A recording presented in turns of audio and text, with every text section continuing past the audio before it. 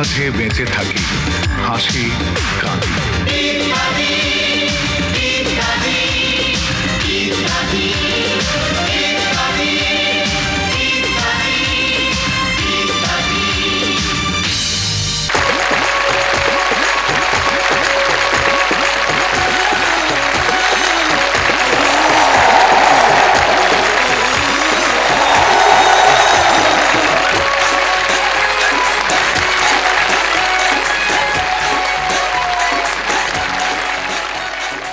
ভোরে এক কাপ নির্দোষ আর উষ্ণ পানীয় চা আলস্য ভেঙে জাগ্রত করে কর্মের ইচ্ছা।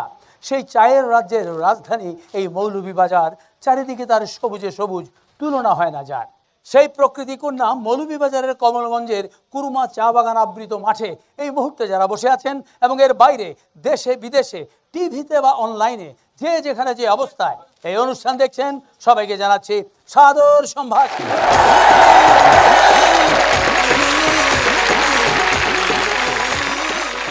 চলছে ডিসেম্বর মাস, আমাদের বিজয়ের মাস, স্বাধীন সত্তা মেলে ধরার মাস। আপনাদের সবাইকে জানাচ্ছি বিজয়ের শুভেচ্ছা।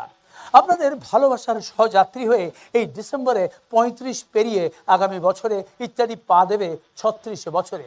1989 সালে ইত্যাদি প্রথম প্রচার শুরু হয়, আর 1994 সালের 25শে নভেম্বর প্যাকেজ অনুষ্ঠান হিসেবে নতুন যাত্রা শুরু করে ইত্যাদি। প্রতিষ্ঠিত হয় আরেকটি মাইল ফলক, আর এটাই ছিল বেসরকারিভাবে নির্মিত প্রথম অনুষ্ঠান। তখন বিটিভি ছাড়া কোনো টিভি চ্যানেলও ছিল না, তাই বেসরকারিভাবে অনুষ্ঠান নির্মাণের পথ প্রদর্শকও আপনাদের ভালোবাসার অনুষ্ঠান ইত্যাদি। আজকের এই আনন্দক্ষণে ইত্যাদি পরিবারের পক্ষ থেকে আপনাদের সবাইকে জানাচ্ছি আন্তরিক অভিনন্দন ও কৃতজ্ঞতা। আর এই জন্য কোনো বিশেষ আয়োজন নয়, ইত্যাদিকে সাজানো হয়েছে তার চেনা রূপে। শিকড়ের সন্ধানে দেশের প্রত্যন্ত অঞ্চলে ইত্যাদি ধারণের ধারাবাহিকতায় আজ আমরা এসেছি চায়ের রাজধানী এই মৌলভীবাজারে। শুরুতে রয়েছে এই মৌলভীবাজার নিয়ে প্রয়োজনীয় কিছু তথ্য। বাংলাদেশের উত্তর পূর্বাংশে অবস্থিত পাহাড়, টিলা, বন, হাওর বাওর, বিল, ঝর্ণা, নদ নদী পরিবেষ্টিত জেলা মৌলভীবাজার। জীববৈচিত্র্যে সমৃদ্ধ এই জেলাকে চায়ের দেশও বলা হয়। মৌলভীবাজারে রয়েছে অভ্যন্তরীণ উন্নত যোগাযোগ ব্যবস্থা, অবকাঠামোগত সুবিধা, ক্ষুদ্র নৃগোষ্ঠীর বিভিন্ন সম্প্রদায়ের স্বতন্ত্র সাংস্কৃতিক বৈশিষ্ট্য আর অপার প্রাকৃতিক সৌন্দর্য। ফলে এ জেলা পর্যটন শিল্পের জন্য খুবই গুরুত্বপূর্ণ। দেশের সবচেয়ে শীত প্রধান অঞ্চল, আবার সবচেয়ে বেশি বৃষ্টিপ্রবণ অঞ্চল হিসেবেও এই জেলা পরিচিত। তাই ব্যতিক্রমী আবহাওয়া উপভোগ করতে বর্ষা এবং শীত দুটো মৌসুমই এখানে পর্যটকের ভিড় লক্ষ্য করা যায়। খনিজ সম্পদেও সমৃদ্ধ মৌলভীবাজার। এখানে রয়েছে একাধিক গ্যাস ক্ষেত্র, সাদা সোনা বলে খ্যাত রাবার এবং তরল সোনা বলে খ্যাত আগর আতর এ জেলার মহামূল্যবান সম্পদ। মৌলভীবাজারে রয়েছে দেশের সবচেয়ে বড় হাওর হাকালুকি, রয়েছে পর্যটকদের জন্য আকর্ষণীয় স্থান হামহাম ঝর্ণা। জেলার কমলগঞ্জ উপজেলার রাজকান্দি সংরক্ষিত বনাঞ্চলের গভীরে কুরমা বনবিট এলাকায় এই প্রাকৃতিক জলপ্রপাতটি অবস্থিত। প্রায় 140 ফুট উঁচু এই ঝর্ণার সৌন্দর্য দেখার জন্য অনেক কষ্ট স্বীকার করেও পর্যটকরা এখানে আসেন। এছাড়াও পর্যটকদের জন্য মৌলভীবাজারে উল্লেখযোগ্য দর্শনীয় স্থানগুলোর মধ্যে রয়েছে বাইক্যাবিল, মাধবকুণ্ড জলপ্রপাত, মাধবপুর লেক, লাউয়াছড়া জাতীয় উদ্যান, মনু ব্যারেজ, বাংলাদেশ চা গবেষণা ইনস্টিটিউট, চা জাদুঘর, শ্রীমঙ্গলের প্রবেশপথে চা কন্যা ভাস্কর্য। 2010 সালে মহান মুক্তিযুদ্ধের শহীদদের স্মৃতি রক্ষায় শ্রীমঙ্গলে নির্মিত স্মৃতিস্তম্ভ, বৌদ্ধভূমি 71, হাইল হাওর, হজরত শাহ মুস্তফার মাজার শরীফ, জান্নাতুল ফেরদৌস কমপ্লেক্স, প্রীতিম পাশার নবাববাড়ি ও ইমামবাড়া, কয়ঘরের খোঁজার মসজিদ এবং রাজনগরের লাল দুর্গা মন্দির। এছাড়াও এখানে রয়েছে বৈচিত্র্যময় সংস্কৃতি, উৎসব ও ভাষা সমৃদ্ধ 40টি নৃতাত্ত্বিক গোষ্ঠী। আধুনিক বাংলা সাহিত্যের অন্যতম ঔপন্যাসিক ও ভাষাবিদ সৈয়দ মুস্তফা আলীর পৈতৃক ভিটাও এই মৌলভীবাজারে। দর্শক মণ্ডলী, আমি এখন যে স্থানটিতে দাঁড়িয়ে আছি এটি হচ্ছে ঢাকা বিশ্ববিদ্যালয়ের প্রথম ছাত্রী, নারী আন্দোলনের পথিকৃৎ এবং নারী জাগরণের অগ্রদূত লীলাবতী নাগের পৈতৃক ভিটা থেকে। তার জন্ম আসামের গোয়ালপাড়ায় হলেও তার পৈতৃক ভিটা মৌলভীবাজারের রাজনগর উপজেলার পাঁচগাঁও ইউনিয়নের এই পাঁচগাঁও গ্রামে। তিনি জন্মগ্রহণ করেছিলেন 1900 সালের 2রা অক্টোবর। কলকাতা বিশ্ববিদ্যালয়ের অধীনে বেথুন কলেজ থেকে তিনি ইংরেজি সাহিত্যে স্নাতক ডিগ্রি লাভ করেন। পরবর্তীতে তার পিতার কর্মস্থল পরিবর্তন হয়ে ঢাকায় এলে তিনি ঢাকা বিশ্ববিদ্যালয়ে ভর্তি হন এবং সেখান থেকে 1923 সালে তিনি MA ডিগ্রি লাভ করেন। তবে বর্তমানে তার এই পৈতৃক ভিটায় কোনো স্থাপনা কিংবা তার কোনো স্মৃতিচিহ্নই নেই। তার ৩৫ ভিটার একাংশে মা কুঞ্জলতা দেবী চৌধুরীর নামে তিনি একটি শিক্ষা প্রতিষ্ঠান গড়ে তোলেন। বর্তমানে এটি কুঞ্জলতা সরকারি প্রাথমিক বিদ্যালয়। আমরা চাই লীলানাগেরই বসতভিটা দখলমুক্ত হোক এবং সেখানে কোনো শিক্ষা প্রতিষ্ঠান স্থাপিত হোক, পরবর্তী প্রজন্ম যেন জানতে পারে লীলানাগ কে ছিলেন। দর্শক মণ্ডলী, আমার পেছনে যে স্মৃতিসৌধটি দেখতে পাচ্ছেন এটি হচ্ছে আমাদের মহান স্বাধীনতা যুদ্ধে অন্যতম সাহসী যোদ্ধা বীরশ্রেষ্ঠ হামিদুর রহমানের স্মৃতিসৌধ। তার জন্ম ঝিনাইদহ জেলার মহেশপুরের খোর্দা খালিশপুর গ্রামে হলেও মুক্তিযুদ্ধের সময় তিনি মুক্তিবাহিনীর একজন সাহসী যোদ্ধা হিসেবে মৌলভীবাজারের কমলগঞ্জ এলাকায় যুদ্ধ করেছিলেন। 1971 সালের 28 অক্টোবর কমলগঞ্জের ধলই বিউপি বাগবাহিনীর দখলমুক্ত করতে গিয়ে এক সম্মুখ যুদ্ধে তিনি শাহাদাত বরণ করেন। আমাদের মহান মুক্তিযুদ্ধে চরম সাহসিকতা, আত্মত্যাগ এবং অসামান্য বীরত্বের জন্য তাকে সর্বোচ্চ রাষ্ট্রীয় সম্মান বীরশ্রেষ্ঠ খেতাবে ভূষিত করা হয় এবং 2007 সালের 11 ডিসেম্বর তার দেহাবশেষ মিরপুর বুদ্ধিজীবী কবরস্থানে সমাহিত করা হয়। উল্লেখ্য, আমাদের 7 জন বীরশ্রেষ্ঠ খেতাব প্রাপ্তদের মধ্যে হামিদুর রহমান ছিলেন সর্বকনিষ্ঠ। এছাড়াও মৌলভীবাজারে জন্মগ্রহণ করেছেন আরো অনেক কীর্তিমান ব্যক্তিত্ব। এবারে আনন্দবাদ্য বাজারে, এই মৌলভীবাজারে রূপ যার হাজারে হাজারে, তাই নিয়ে নৃত্য গীতি সাজারে। অর্থাৎ মৌলভীবাজারের বিচিত্র চিত্র নিয়ে নাচ ও গান, আর এতে অংশগ্রহণ করেছেন অর্ধশতাধিক স্থানীয় নৃত্যশিল্পী।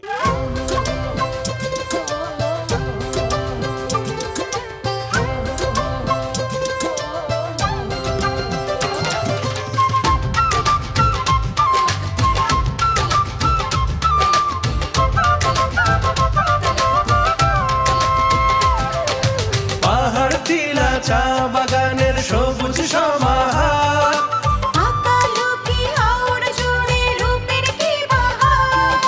পাহাড় টিলা চা বাগানের সবুজ সমাহার, আকালুকি হাওড় জুড়ে রূপের কি বাহার, মাধবকুণ্ড হাম হাম ঝরনায়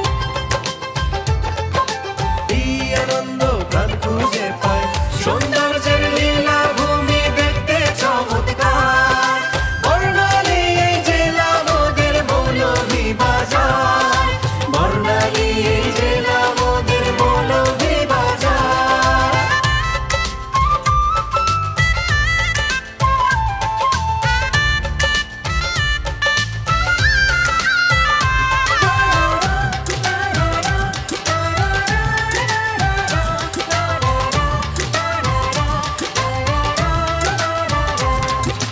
দাওয়া ছড়া উদ্যানে সব বিরল পশু পাখি, মৃগোষ্ঠীদের সংস্কৃতি দেখলে জোড়ায় আঁখি, আগোরা তোর শীতল পাটি, রাবার বাগান পরিপাটি,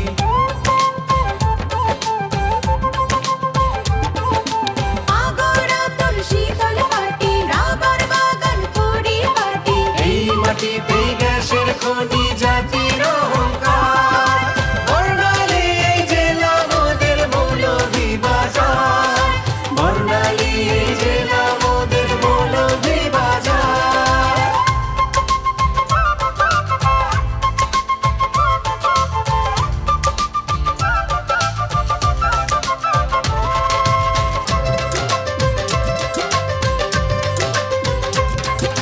বীর শ্রেষ্ঠ স্মৃতিসৌধ যার শোনিতের ধারা, সেই হামিদুর রহমান আজ 7 তারার এক তারা, বিপ্লবী আর লেখক কবি এঁকেছেন এই মাটির ছবি,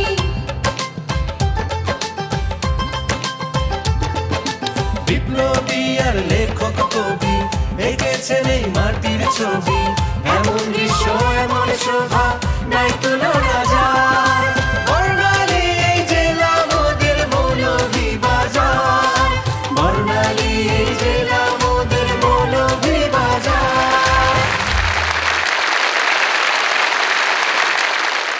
নৃত্যগীতের কথার পরে চা নিয়ে কথকতা, অর্থাৎ চা নিয়ে যত কথা আছে তা নিয়ে কিছু কথা। মৌলভীবাজার জেলাকে বাংলাদেশের চায়ের রাজধানী বলা হয়, কারণ দেশের 167টি চা বাগানের মধ্যে 91টি বাগানই হচ্ছে এই জেলাতে, এবং এই চায়ের উপর ভিত্তি করেই এই জেলার ব্র্যান্ডিং এর লোগো নির্ধারণ করা হয়েছে। ঢাকা সিলেট মহাসড়কের পাশে সাতগাঁও নামক স্থানে নির্মাণ করা হয়েছে একটি দৃষ্টিনন্দন ভাস্কর্য। 24 ফুট উঁচু এই ভাস্কর্যটির নাম দেওয়া হয়েছে চা কন্যা। এর গায়ে লেখা রয়েছে চায়ের দেশে স্বাগতম, অর্থাৎ এই ভাস্কর্যটি যেন সবাইকে এই চায়ের দেশে স্বাগত জানাচ্ছে। চা বাগানের নৈসর্গিক দৃশ্য, চা শ্রমিকদের পাতা তোলার অসাধারণ দক্ষতা এবং কারখানায় চা উৎপাদন প্রক্রিয়া সবকিছুই পর্যটকদের মুগ্ধতায় ভরিয়ে দেয়। এসব বাগানে ঢুকলেই মনে হয় কোনো দক্ষ শিল্পী যেন এখানে স্তরে স্তরে সবুজকে সাজিয়ে রেখেছেন। আবার কোথাও কোথাও বাগানের ফাঁকে ফাঁকে দেখা যায় আনারস আর লেবুর বাগান। চা বাংলাদেশের একটি অন্যতম প্রধান শিল্প। 2737 খ্রিস্টপূর্বাব্দে চীন দেশে প্রথমে চা পান শুরু হয় ঔষধ হিসাবে। আনুমানিক 1000 খ্রিস্টাব্দে জাপানিরা প্লেগ রোগ থেকে রক্ষা পাওয়ার জন্য চীন থেকে চা পান করা শেখে। 1610 সালে প্রথম চা ইউরোপে প্রবেশ করে এবং 1664 সালে এটি জনপ্রিয় পানীয় হিসাবে স্বীকৃতি পায় ইউরোপে। 1854 সালে সিলেটের মালনীছড়ায় প্রথম বাণিজ্যিক চা বাগান প্রতিষ্ঠা করা হয়। আর ইত্যাদির ধারণ স্থান এই কুরমা চা বাগান মৌলভীবাজার জেলার কমলগঞ্জে অবস্থিত, প্রতিষ্ঠিত হয় 1895 সালে। এছাড়াও এই অঞ্চলে ব্যক্তি মালিকানাধীন বেশ কটি চা বাগান রয়েছে। ন্যাশনাল টি কোম্পানি লিমিটেড সরকারি মালিকানাধীন দেশীয় সর্ববৃহৎ চা কোম্পানি। এই কোম্পানির অধীনে বর্তমানে 12টি চা বাগান চালু রয়েছে। চা হচ্ছে সহজলভ্য সুলভ মূল্যের একটি বিশুদ্ধ, প্রাকৃতিক ও নির্দোষ পানীয়। চায়ের বৈজ্ঞানিক নাম ক্যামেলিয়া সাইনেসিস।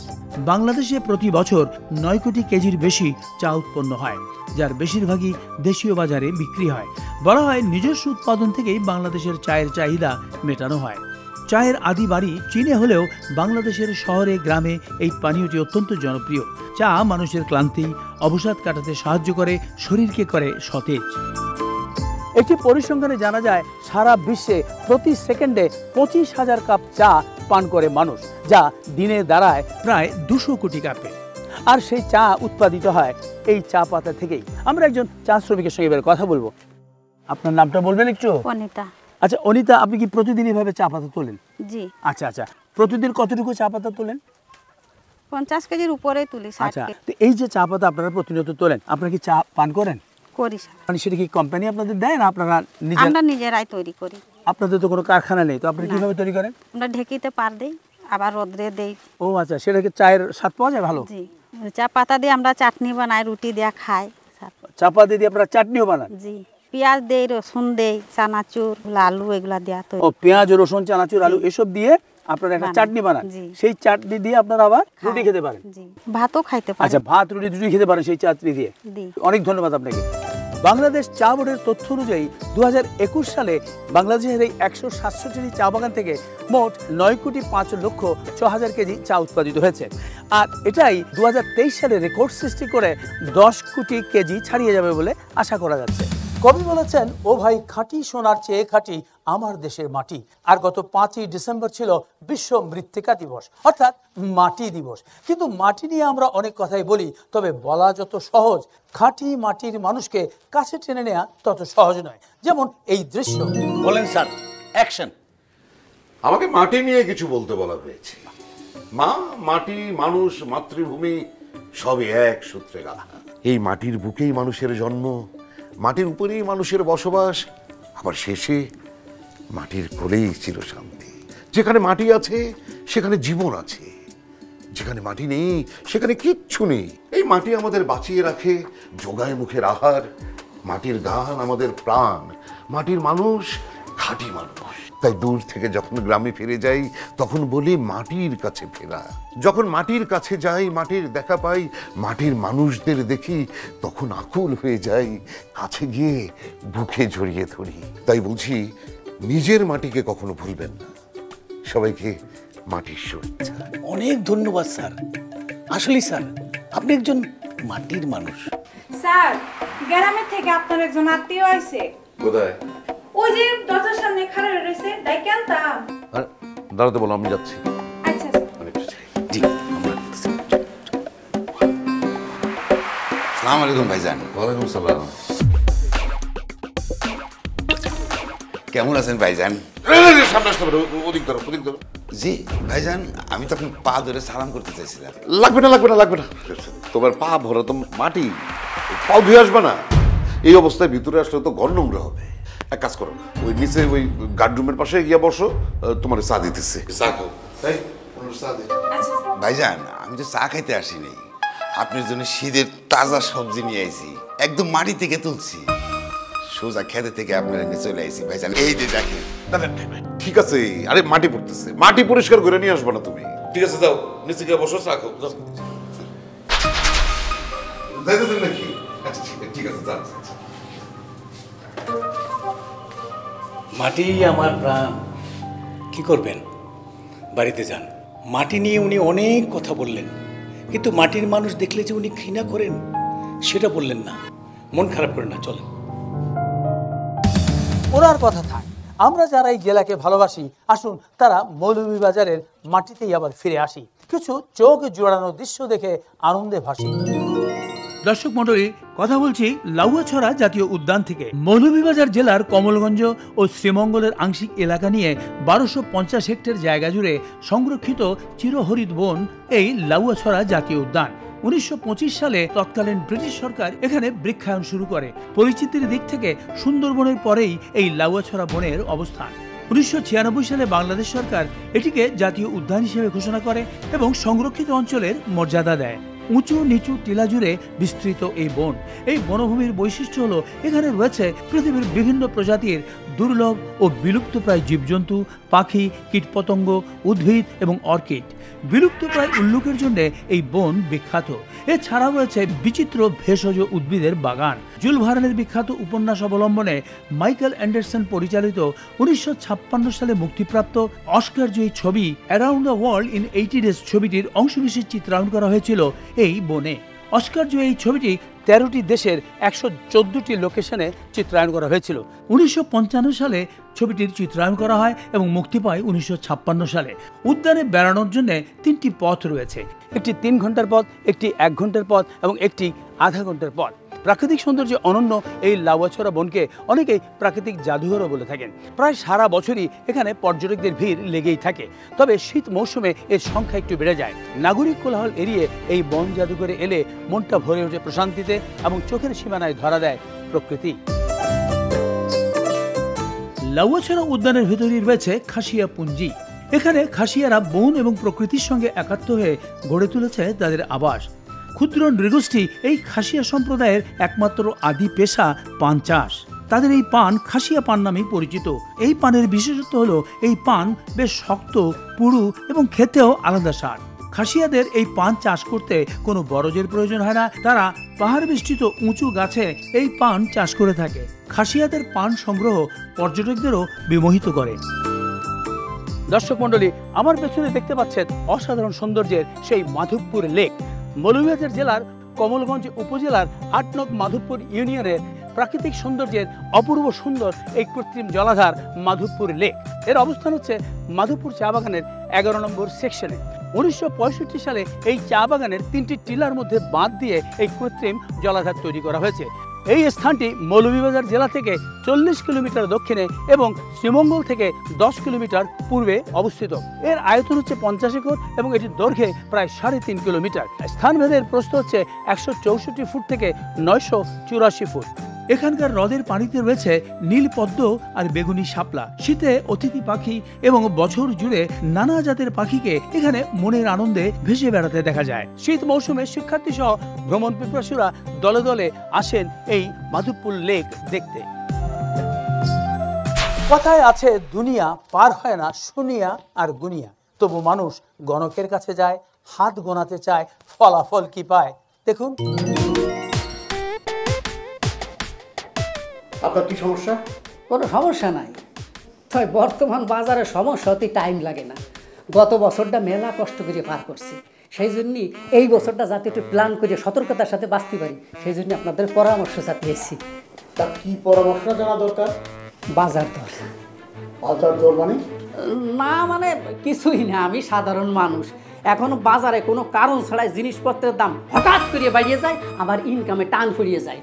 একটু ডিম বাজার আলু ভর্তা দিয়ে দুটো ভাত খাইয়ে বাঁচবো, তাও মাঝে মাঝে সমস্যা হয়ে যায়। আমার কাছে আসছেন কেন? আমার কাছে তো মানুষ আসে আগামী বছর কেমন যাবে সেটা জানতে। ব্যবসাবাদী, বিবাদ আপদ, বিয়ে শাদী, সংসারে সুখ দুঃখ, স্বামীর প্রক্রিয়া, আর আগামী বছর ভাগ্যটা কেমন হবে সেটা জানতে। ভাই আমি সাধারণ মানুষ, আমার ওই সব জানিয়ে কোনো লাভ নাই। বড় লোকরা জ্যোতিষীর দ্বারে যায় না, তাকে ভাগ্য তারা নিজেরাই গড়িয়ে নেয়। জ্যোতিষীর কথায় তাকে কিছু আসেও না যায়ও না, সময় মতো তাকে ব্যবসা বাড়িয়ে যায়, এক দেড় টাকা আসতে থাকে আর এক দেড় টাকা বিদেশ পাচার হয়ে যায়। আমার তো মা পাওয়া পয়সা হিসেব করিয়ে চলতে হয়, এই জন্যই বাজার দরটা আমার কাছে বিরাট সমস্যা। আচ্ছা ঠিক আছে, বলেন কি জানতে চান? বাজারে কোন সময় কোন জিনিসের দাম বাড়িয়ে যায় তা কেউ জানে না, এই জন্যই জানতে চাচ্ছিলাম ওই নতুন বছরে কোন কোন সবজির দাম বাড়তে পারে। আচ্ছা ওই পেঁয়াজের দাম কি বাড়বে না কমবে? ডিমের দাম আর বাড়বে না তো? আচ্ছা চিনি খাওয়া কি সাইড এই দেওয়া লাগবে? আর ওই আলুর ভবিষ্যৎটা কি? এই আমি কি সবজি বেশি, সবজি দামের খবর রাখুন। ও এটা কি বলবেন? ওরে বিয়ে শাদী, ব্যবসাপাতি, সংসারে সুখ দুঃখ, মানুষের কত সমস্যার ভবিষ্যৎ আপনি বলে দিতে পারতেছেন, আরে সামান্য একটা সবজির ভবিষ্যৎ বলতে পারবেন না? আপনি কিরম জ্যোতিষ? আরে পৃথিবীর কোনো জ্যোতিষী আমাকে বাজার সম্পর্কে কোনো ভবিষ্যৎবাণী করতে পারবো না। অন্য কোনো সমস্যা থাকলে বলেন। না রে ভাই, এই আলু, পটল, চাইল, ডাইল, আটায় এটাই আমার কাছে বড় বিপদ। এই জন্যই দামটা আগে জানতে পারলি একটু সতর্ক হয়ে চলতাম, মানে এই বছরে একটু বেশি বেশি কিনে রাখতাম আর কি। ইনি আছেন কিনে খাবার মূল্য চিন্তায়, আর অন্যদিকে এক মা আছেন যুগের হুযুগে ভুগে বেড়ে ওঠা ছেলে মেয়েদের খাদ্য কিনে খাওয়ার বাড়াবাড়ির দুশ্চিন্তায়। এই যে শোনো, আটা ময়দা দোকানে ফেরত দিয়ে আসো, আর নইলে গরিব মিসকিনদেরকে দিয়ে দাও। তুমি রুটি বানাবে কি করে? আমি আর রুটি বানাবো না। তাহলে আমার ছেলে মেয়েরা খাবে কি? ছেলে মেয়েদের খাওয়ার চিন্তা করে তো কোনো লাভ নেই, ওরা আর আমার খাবার খেতে চায় না। কি বলছো তুমি এসব? কি বলছি মানে শোনো, সারা শহর ভর্তি মায়ের হোটেল, মায়ের দোয়া, মায়ের বিরিয়ানি, মায়ের ভাত, মায়ের পরোটা, মায়ের দোয়া কেক, মায়ের দোয়া হালিম, আর অলিতে গলিতে মায়ের দোয়া হোটেলের চেন সব তো আছে। সারা শহর ভর্তি মা, এত মায়ের ভিড়ে আমারে আর তাদের দরকার নেই। কি মুশকিল, তাহলে ওরা খাবেটা কি? তুমি খালি খালি ওদের খাবারের চিন্তা করতেছো। ওদের খাবারের তো অভাব নাই, আর খাবার দাওনের লোকেরও অভাব নাই। ইচ্ছে করলে যে কোনো মায়ের দোকানের হোটেল থেকে খাবার নিয়ে আসতে পারে, নইলে পার্সেল তো আছেই। মোবাইলে যা মন চাই অর্ডার দিয়ে দেয়, কিছুক্ষণের মধ্যেই সাইকেল অথবা মোটর সাইকেলে খাবার নিয়ে এসে জানায় ইন্টারকমে, স্যার আপনার খাবার এসেছে। চাউমিন, পাস্তা, নুডলস আর চিকেনের নানান পদ। কিন্তু এসব তো প্রতিদিন খাওয়া ভালো না। ওরা কি সে কথা শুনবে? খাবারের প্যাকেট নিয়ে যে যার রুমে গিয়ে দরজা বন্ধ করে গিলতে থাকে। কিন্তু এভাবে প্রতিদিন খেলে তো অসুস্থ হয়ে যাবে। হয় নাই কে বললো? ছেলে তো রেগুলার গ্যাসের ট্যাবলেট ধরেছে, আর মেয়ে সকালবেলা উঠে বলে কি মা পেট ব্যথা। মাঝে মাঝে মনে হয় বলি অনলাইনে অর্ডার দিয়ে ওষুধ খা, নইলে মায়ের দোয়া ফার্মেসিতে যা। অনলাইনে সব খাবার খাওয়া তো বন্ধ করতে হবে, নইলে যে বিপদ হবে। সে তো তুমি আমি বুঝি, ওদের বোঝাবে কে? শুরু করছি আমন্ত্রিত দর্শকদের জন্য পর্ব। আমার দুপাশে রয়েছে সবুজে সবুজে ভরা চা বাগান, আর পেছনে চমৎকার কৃত্রিম হ্রদ, আর সামনে রয়েছেন হাজার হাজার দর্শক। দূর থেকে দেখলে মনে হয় চা বাগানের মাঝখানে একখণ্ড জনসমুদ্র। এই দর্শকের মাঝখান থেকে আমরা 4 জন দর্শক নির্বাচন করব আমাদের পরবর্তী পর্বের জন্য। আমাদের প্রয়োজন 2 জন নারী এবং 2 জন পুরুষ, এবং নির্বাচন প্রক্রিয়া যথারীতি প্রশ্ন এবং উত্তর। যেহেতু আমরা আজ মৌলভীবাজার এসেছি, তাই এই অঞ্চলের কিছু উল্লেখযোগ্য বিষয় নিয়ে আপনাদের কিছু প্রশ্ন করব। আমার সামনে রয়েছে রানা, আর এদিকে রয়েছে মামুন। তারাই সঠিক উত্তরদাতাদের বাছাই করবে। তাহলে শুরু করছি প্রথম প্রশ্ন। লাউয়াছড়া জাতীয় উদ্যানে একটি অস্কারজয়ী ছবির চিত্রগ্রহণ হয়েছিল। বলতে হবে এই ছবিটির নাম, এটি পরিচালনা করেছিলেন কে, এবং এটি কটি দেশে চিত্রায়িত হয়েছিল? আমার আছে জল, হুমায়ুন আহমেদের লেখা। হয়নি। Around the world in 80 days. এটা ছবির নাম, কে পরিচালনা করেছিলেন? আমি পরিচালক আমার হলো না। পরিচালকের নাম হচ্ছে জুল ভার্ন। আপনারটা হয়নি। Around the world in 80 days, Michael Anderson, এবং বিশ্বের 13টি দেশে এটি চিত্রায়িত হয়েছিল। অনেক ধন্যবাদ, উত্তর সঠিক হয়েছে। 13টি দেশে 114টি লোকেশনে চিত্রায়িত হয়েছিল। আপনার নাম? আমার নাম মোহন রবি দাস, একটি বেসরকারি সংস্থায় কাজ করি। অনেক ধন্যবাদ। পরবর্তী প্রশ্ন। বন্ধু তোর লাইগারে আমার তনু জড়ো জড়ো গানটির রচয়িতাকে, এবং তিনি কোথায় জন্মগ্রহণ করেছিলেন? শাহ আব্দুল করিম। না, হয়নি। এখানে একজন। সৈয়দ শানুর মৌলভীবাজার জেলার রাজনগর উপজেলার গড়গাঁও ইউনিয়নে জন্মগ্রহণ করেন। অনেক ধন্যবাদ, উত্তর সঠিক হয়েছে। আপনার নাম? রাজু দত্ত, আমি একটি প্রিন্ট মিডিয়ায় কাজ করি। অনেক ধন্যবাদ। আমরা 2 জন পুরুষ দর্শক পেয়ে গেলাম, এবারে আমাদের প্রয়োজন 2 জন নারী। পরবর্তী প্রশ্ন। প্রখ্যাত সাহিত্যিক এবং লেখক সৈয়দ মুস্তফা আলীর পৈতৃক ভিটা এই মৌলভীবাজারে। বলতে হবে তার জন্ম কবে এবং কোথায় হয়েছিল? তৎকালীন আসামের করিমগঞ্জে। কত সালে? 1904 সালের 13 সেপ্টেম্বর। উত্তর সঠিক হয়েছে। অনেক ধন্যবাদ আপনাকে। আপনার নাম? স্নিগ্ধা সিনহা। কি করেন আপনি? শিক্ষার্থী। অনেক ধন্যবাদ। চলে যাব পরবর্তী প্রশ্নে। বর্তমানে ওসমানী উদ্যানের সামনে যে ঐতিহাসিক কামান শোভা পাচ্ছে সেটি তৈরি করে বিখ্যাত হয়েছিলেন এই মৌলভীবাজারেরই একজন কর্মকার। বলতে হবে তার নাম কি এবং তিনি কোথায় জন্মগ্রহণ করেন। কালু কামার। না, হয়নি। জনার্দন কর্মকার। জনার্দন কর্মকার বাড়ি কোথায়? রাজনগরে। কোন গ্রাম? পাঁচগাঁও। উত্তর সঠিক হয়েছে, অনেক ধন্যবাদ আপনাকে। আপনার নাম? তিতলি দে। টিকলি দে। কি করেন আপনি? স্টুডেন্ট। অনেক ধন্যবাদ। আমরা 4 জন দর্শক পেয়ে গেছি। চলে আসুন, আপনারা মঞ্চে চলে আসুন, তাদের জন্য করতালি।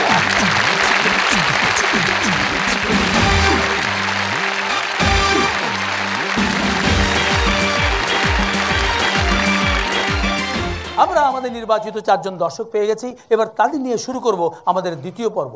আমরা জানি মৌলভীবাজার জেলার রয়েছে বৈচিত্র্যপূর্ণ সাংস্কৃতিক ঐতিহ্য, আর এখানকার ক্ষুদ্র নৃতাত্ত্বিক জনগোষ্ঠীর রয়েছে নিজস্ব সংস্কৃতি, উৎসব এবং ভাষা।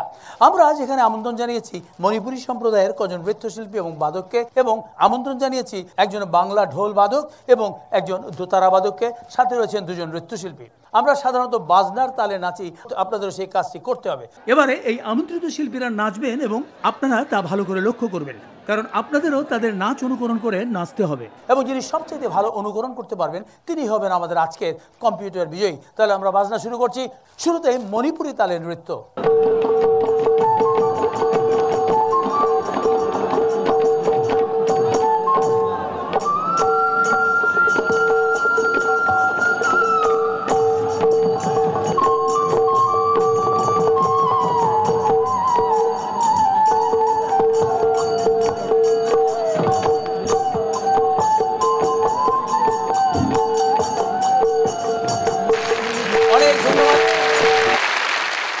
এবারে আপনারা বাজান, আপনারা এসে নাচুন, আসুন।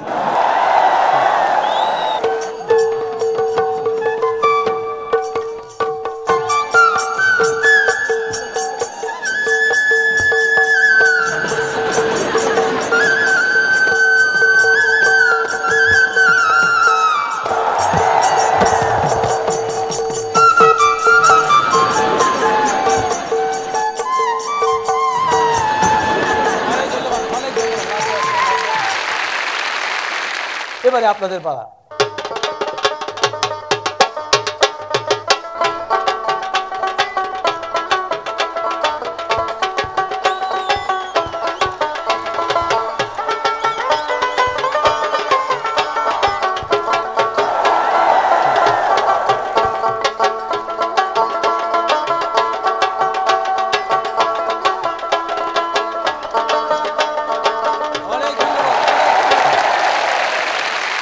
এবারে এই বাদ্যযন্ত্রের তালে আপনারা নাচুন।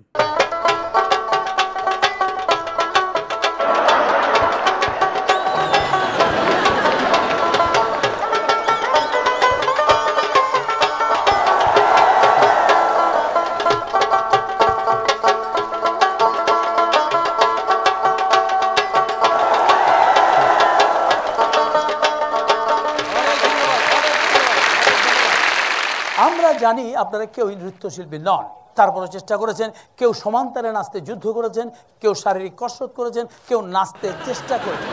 তবে সব কিছু মিলিয়ে সবচেয়ে ভালো নৃত্যভঙ্গি করেছেন টিকলি দে, তার জন্য করতালি, কারণ তিনি আজকে আমাদের কম্পিউটার বিজয়ী।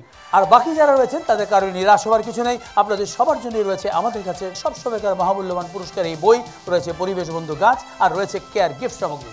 সবগুলো পুরস্কার দেওয়া হচ্ছে কেয়া কসমেটিক্স লিমিটেডের সৌজন্যে। এই পর্বে অংশগ্রহণ করার জন্য আপনাদের সবাইকে অনেক ধন্যবাদ এবং আপনাদেরও সবাইকে অনেক অনেক ধন্যবাদ।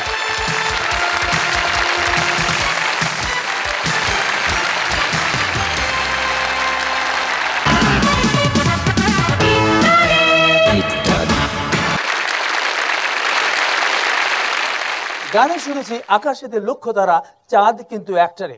এখন তারা শুধু আকাশে নয়, তারা এখন হাজার মিডিয়া ভরা, কোনোটা লাইনে কোনোটা অনলাইনে, আর তাই নাম হলো তার তারকা বাজার।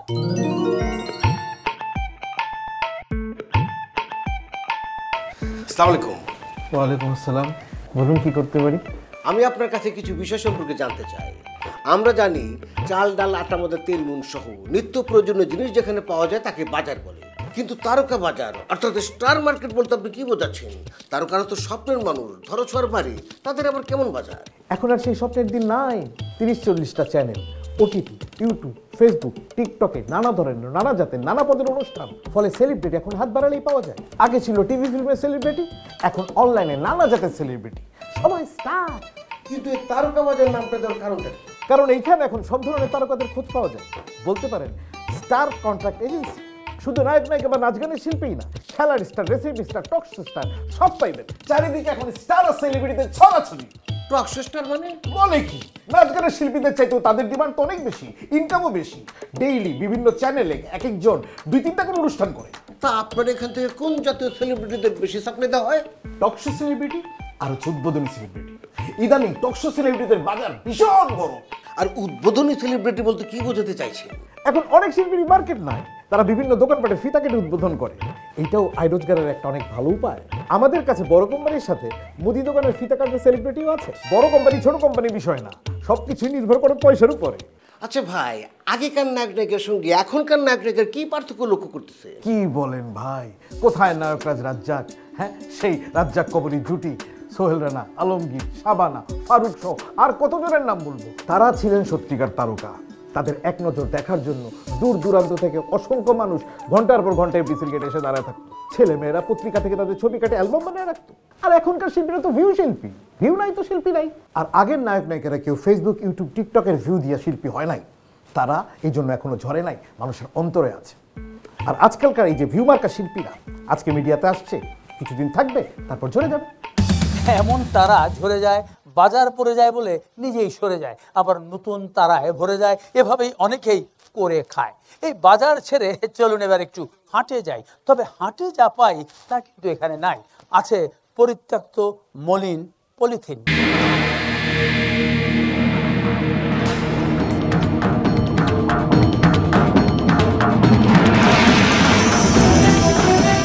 পরিবেশের জন্য পলিথিন একটি মারাত্মক ক্ষতিকর পদার্থ, কারণ এটি একটি অপচনশীল পদার্থ, যে কারণে এর উৎপাদন, বিপণন এবং ব্যবহার নিষিদ্ধ। অথচ সবার হাতে হাতেই পলিথিন, কারণ আমাদের নিত্যদিনের বাজার সদাই মানেই হচ্ছে পলিথিনের ব্যবহার। হাটে বা বাজারে পলিথিন কিনতে পাওয়া গেলেও মৌলভীবাজারে রয়েছে পরিত্যক্ত পলিথিনের এক ব্যতিক্রমী হাট, নাম পলিথিনের হাট। আর এই উদ্যোগটি নিয়েছে মৌলভীবাজার পৌরসভা। শহরকে সুন্দর ও পরিচ্ছন্ন রাখা এবং পরিবেশ রক্ষায় এই হাটে পরিত্যক্ত পলিথিন ক্রয় করেন মৌলভীবাজার পৌর কর্তৃপক্ষ। এই হাটে বিক্রেতা অনেক হলেও ক্রেতা একজন, আর তিনি হচ্ছেন মৌলভীবাজার পৌরসভার মেয়র মোহাম্মদ ফজলুর রহমান। সপ্তাহে একদিন প্রতি রবিবার বেলা 3টা থেকে মেয়র চত্বরে বসে এই হাট। পলিথিন বিক্রেতা অর্ধশতাধিক নারী পুরুষ পলিথিনের বস্তা নিয়ে হাজির হন মেয়র চত্বরে। কেউ মাথায় করে, কেউ কাঁধে করে বস্তা ভরে পলিথিন নিয়ে আসেন এই হাটে। বেশিরভাগ বিক্রেতাই খেটে খাওয়া নিম্ন আয়ের মানুষ। পৌর কর্মচারীরা প্রতিটি বস্তা ওজন দিয়ে পরিমাণ নির্ধারণ করেন। প্রতি কেজি পলিথিনের দাম প্রথমে 50 টাকা নির্ধারিত হলেও পরে প্রতি কেজি পরিত্যক্ত পলিথিনের দাম 15 টাকা ধার্য করা হয়। বাঙালি ব্যবস্থা কয়টা পাইতাম, পলিথিন ব্যবস্থাছি, ভালোবাসা পাইতাছি। পুরান পলিথিন বেচছে, এখন আল্লাহ দিলে আমরা সুখী আছি। মেয়র মহোদয়ের উদ্যোগে মৌলভীবাজার শহর এখন প্লাস্টিক এবং পলিথিন মুক্ত হতে চলেছে। এই উদ্যোগে এই শহর পরিচ্ছন্ন হবে এবং দূষণমুক্ত হবে। এর ফলে শহর জলাবদ্ধতা মুক্ত হবে, পয়ঃনিষ্কাশন সহজ হবে এবং এটি একটি গঠনমূলক কাজ বলে আমরা মনে করি। মৌলভীবাজার শহরকে পরিবেশ বান্ধব এবং জলাবদ্ধতা মুক্ত শহর গড়ার লক্ষ্যে পৌর পরিষদের সিদ্ধান্ত অনুযায়ী পলিথিন হাট বসিয়েছি। প্রতি হাটে আমরা 80 থেকে 90 হাজার টাকার পলিথিন ক্রয় করি। পরিমাণ হচ্ছে 3.5 থেকে 4 টন এবং হাট থেকে আমরা এগুলো ক্রয় করার কারণে নিম্ন আয়ের মানুষরা উপকৃত হচ্ছে এবং শহর পরিবেশ বান্ধব শহর হয়েছে। পরিবেশ শুধু পলিথিনের জন্যই নয়, আরো অনেক কারণেই নষ্ট হয়। বিশেষ করে শিল্প সংস্কৃতির পরিবেশ নষ্ট হলে কষ্ট একটু বেশি হয় এবং যদি তা দেশি হয়। কিন্তু এই নষ্টকে স্পষ্ট করে এক পশলা মশলা ভরে যারা তুলে ধরে তাদেরও আদর্শভ্রষ্ট বলা যায়। দেখুন, আপনারা অস্থির হবেন না, আপনারা একটু শান্ত হন, আমি আপনাদের সবার প্রশ্নের উত্তর দেব। বুঝলাম আপনি নাকি আবার বিয়ে করবেন। এক্সকিউজ মি, কে বলেছে এই কথা? বলতে পারেন হাওয়া থেকে পাওয়া। কিন্তু আপা, আগের হাজবেন্ডের সঙ্গে আপনার ডিভোর্সের কারণটা কি ছিল? ওটা আমি আপনাদের কেন বলবো, এটা আমার পার্সোনাল অ্যাপিয়ারেন্স। কিন্তু আপা, শিল্পীদের তো বলা হয় পাবলিক প্রপার্টি। আমাদের জন্য আপনারা শিল্পী, আপনাদের খারাপ ভালো দর্শকদের প্রভাবিত করে। দেখেন, আমি কিন্তু মানসিকভাবে অনেক অশান্তিতে আছি। কেন আপা, কি নিয়ে অশান্তি? ওটা তো বলা যাবে না। শুনছি এর মধ্যে নাকি আপনি বিয়ে করে ফেলাইছেন। কি আশ্চর্য, আমি বিয়ে করলে আপনার অসুবিধা কি? না না, কোনো অসুবিধা নেই, আপনার বিয়ে আপনি করবেন, যাকে খুশি তাকে করবেন, কিন্তু আমাদের জানাইতে অসুবিধা কি? বিয়ে করার সময় তো খুব ঢাকঢোল পিটিয়ে মিডিয়াকে জানিয়ে তারপর বিয়ে করেন, কিন্তু যখন ডিভোর্স দেন তখন কাউকে কিছু বলতে চান না। আবার 2-3 বার যখন বিয়ে করেন সেটাও জানান না। আমরা কিন্তু ঠিকই জানতে পারি, অথচ আপনাদেরকে কিছু জিজ্ঞেস করলেই আপনারা খেপে যান কেন? আমি 3য়-বার বিয়ে করিনি। ওটা উদাহরণ দিল, কিন্তু আপনি না করলে আপনাদের মধ্যে অনেকে 3 বার বিয়ে করেছে। সেটা আমাকে কেন বলছেন? শুনেন, এক গামলা দুধের মধ্যে যেমন 1 ফোঁটা দই পড়লে পুরো দুধটাই নষ্ট হয়, তেমনি একজনের কারণে 10 জনের বদনাম হয়। আসলে আপনাদের কীর্তিকলাপ শিল্পীদের সব মানানি করে। আপনাদের মধ্যে অনেকে ড্রিঙ্ক করে, সিগারেট খায়, একা একা খাক অসুবিধা নাই, কিন্তু সেটা ফোকাসে আসে কেন? অনেক সময় সিসিটিভির ফুটেজেই তো ধরা পড়ে। আমি আপনাদের কোনো কথা জবাব দিব না। দিবেন না ঠিক আছে, আমরা তো আর আপনাকে জোর করে কথা বলাতে পারবো না, কিন্তু আফা আপনাদের মতো কিছু শিল্পীর কারণে এখন ভদ্র ঘরের মেয়েরা এই লাইনে আসতে চায় না। Very sad. আচ্ছা ভাই, দেশে এত খবর থাকতে আপনারা এতগুলো ক্যামেরা নিয়ে এর সাক্ষাৎকার নিতেছেন? উনি কয়টা বিয়ে করছে, কয়টা প্রেম করছে, তারপরে কার পোশাকের দাম কত, কোন মডেলের ঘড়ি পরে, কার স্যান্ডেলে কি রং, এগুলি কি কোনো বিষয়? আরে হ, হ্যাঁ গো সিনে কয়জনে, আর এগুলি কইতে হ্যাঁ গো বাপ পাড়া দিতাছে। খালি ভাবি না, ক্যামেরার ইজ্জত নষ্ট করতেছেন। কথায় আছে ক্যামেরা মিথ্যে বলে না। ক্যামেরায় নোংরা কিছু তুলে ধরলে দূষণ বাড়ায়, দৃষ্টিনন্দন কিছু তুলে ধরলে আলো ছড়ায়। এবার আমরা ইত্যাদির ক্যামেরায় দেখব কিছু অসাধারণ সৃজনশীল দৃশ্য। দর্শক মণ্ডলী, মৌলভীবাজারকে যেমন বলা হয় চায়ের রাজধানী, তেমনি এই জেলার সুজানগরকে বলা হয় আগরের রাজধানী। এবং এই খ্যাতি কিন্তু সেই মোগল আমল থেকেই। এই আগর আতরকে অনেকেই বলেন তরল সোনা। প্রতি বছর এখান থেকে কোটি কোটি টাকার আগর আতর রপ্তানি হয় মধ্যপ্রাচ্য সহ বিশ্বের বিভিন্ন দেশে। সেজন্য বলা হয় সুজানগরের আতর দেশে দেশে সুঘ্রাণ ছড়াচ্ছে। এখানে প্রায় 350টির মতো আগর আতরের কারখানা রয়েছে। এখানকার 1 তোলা আতরের দাম প্রায় 10 থেকে 12 হাজার টাকা এবং বছরে প্রায় 400 থেকে 500 কোটি টাকার আতর এখান থেকে রপ্তানি করা হয়। এই এলাকার আগর চাষের ইতিহাস প্রায় 400 বছরের। এখানে আসলেই দেখা যাবে গ্রামীণ রাস্তার দুপাশে সারি সারি আগর গাছ এবং গ্রামের বিভিন্ন বাড়িতে গড়ে উঠেছে আতর তৈরির কারখানা। আমরা এখানে দেখতে পাচ্ছি একটি আগর গাছে এভাবে পেরেক মারা হয়েছে। আমরা এখানে কথা বলবো একজন কারখানা মালিকের সঙ্গে। আপনার নাম? মামুন আহমেদ। আপনাদের কটা কারখানা? আমাদের 4টা কারখানা। আচ্ছা, এই গাছে যে পেরেক মেরেছেন এটা কেন? এটা পেরেক মারা হচ্ছে যাতে আতর বাঁধার জন্য। আতর বাঁধার জন্য 5-6 বছর লাগবে, ধরার পর একদম ছত্রাক হবে। এটা কালো। আর পেরেক ছাড়া কোনো পদ্ধতি নেই? পেরেক মারা এটা অরিজিনাল। এটা আসল প্রাকৃতিক পাবো। এর মধ্যে পার্থক্যটা কি? পার্থক্য এটা অরিজিনাল, এটা যেটা দাম বেশি। কিরকম দাম? এটা কিলো 1 লক্ষ টাকা, এটা কিলো লোকে 3 লক্ষ টাকা। 3 লক্ষ টাকা 10 লক্ষ টাকা হতে পারে। 3 লক্ষ টাকা কিন্তু 10 লক্ষ টাকা হতে পারে। বাংলাদেশকে ব্যবহার করে না, সব ব্যবহার করে বিদেশে। আচ্ছা, এবারে চলুন দেখা যাক কিভাবে এই আগর থেকে আতর তৈরি হয়।